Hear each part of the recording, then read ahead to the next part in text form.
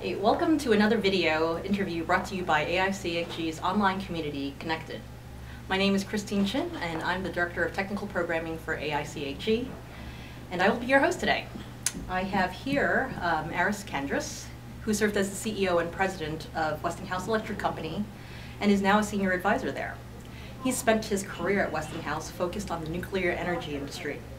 And today he's speaking at today's 2012 annual meeting plenary, where he examines the question, is there life after Fukushima? The disaster at the Fukushima nuclear power plant sparked a national debate over nuclear energy. How has the accident at the Fukushima nuclear plant continued to affect the industry?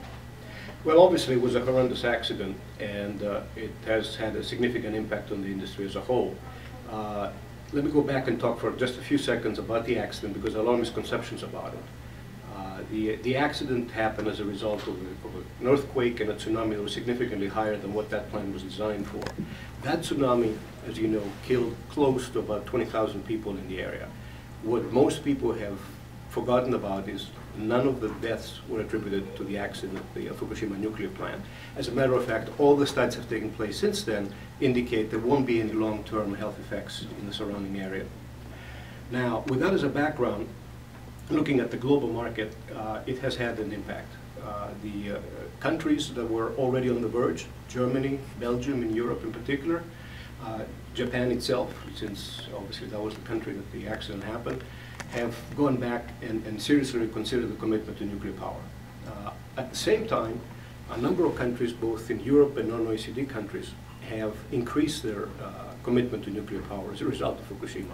So it's sort of a balanced overall view. Right now we have about 65 new plants under construction around the world. We have countries that have never had nuclear power before, like the United Arab Emirates and Poland, looking at new nuclear construction. So there will be a period of reassessment and reevaluation, and we'll talk about that, I'm sure, a little bit later. But overall, we think that this is a transient for the industry, and we'll continue having a bright future going forward, especially given the need for clean power. And I think that's really interesting to hear that there is that there are so many plans for nuclear energy. How has Westinghouse incorporated the lessons learned from Fukushima? Actually, it's not just Westinghouse. Let's talk about the industry as a whole first, because you see Westinghouse has less of an impact than the rest of the industry. I'll talk about that in a second. But clearly, when an accident like that happens, you have to go back and evaluate why it happened, what contributed to it, what we should be doing differently going forward. So first of all, external environmental effects are being scrutinized. All the plants, for example, in the US have been reevaluated for earthquakes, tsunamis, floods, and so on. They all passed with flying colors, by the way. And we'll also, if you recall, at Fukushima, a scare about the spent fuel pool. So we're going back and re-looking at how we're handling spent fuel in those reactors. We're looking at the effects of multiple units on the same site, again, as a result of some of the lessons learned from Fukushima.